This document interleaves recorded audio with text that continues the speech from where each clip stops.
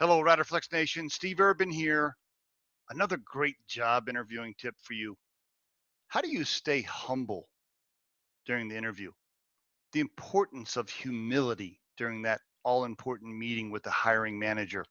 I want to talk about that for just a second, give you a few tips. I've seen people blow this many, many times. They get in the interview and they just come across too cocky, too big of an ego, overconfident. And really, that's just such a turnoff, right? Especially when you talk about the chemistry and fit with the culture and all of those things. I want to give you a few tips here because it's important, right? You're trying to sell yourself. You're trying to highlight your accomplishments and everything that you've done with your career. How do you balancing all that and staying humble? It's a tough job. And so here's what I'd suggest. Number one, just watch how many times you use the word I instead of we as you present all the things you've done in your career, meaning pull your former team members into it. We accomplished, me and my team accomplished, etc. Make sure that it's about the groups you worked with. Even if you were the leader, make sure you're giving other people, praise and recognition for some of those accomplishments, and make sure you're not making it sound like you did it all by yourself. I think that's number one. That's my first tip. Second, make sure that the conversation is a two-way conversation.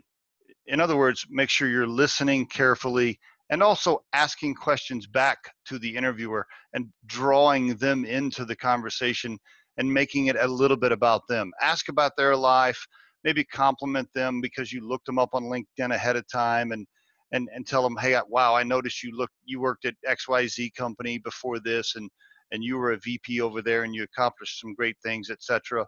Compliment them, draw them into the conversation, maybe ask them a few questions about what they had done previously, maybe ask them some questions about how long they've been with the company, etc. In other words, make it a little bit about them and a little bit about the company and not just all about you. I think that will also help. Third, your body language. Just watch how you're sitting, whether or not you're crossing your arms, whether or not you're pointing your finger, etc. Be careful with your body language. Make sure it doesn't come across as too aggressive or too cocky. Smile a lot, I think, would be my next tip. And make sure that you show that you are really engaged and listening to what they're telling you instead of just focusing on what you're going to say next about yourself. I think that's a big key. And I think those are just a few things. If you just do those things during your interview, I think you'll have a much better chance of selling yourself without coming across as too cocky or overconfident or having too big of an ego that might scare a lot of people off. And there is your Riderflex tip of the day. As always, folks, you can call in and email us with questions. We'll help you in any way we can. Visit riderflex.com to learn more about us. Thanks a lot for listening and have a great day.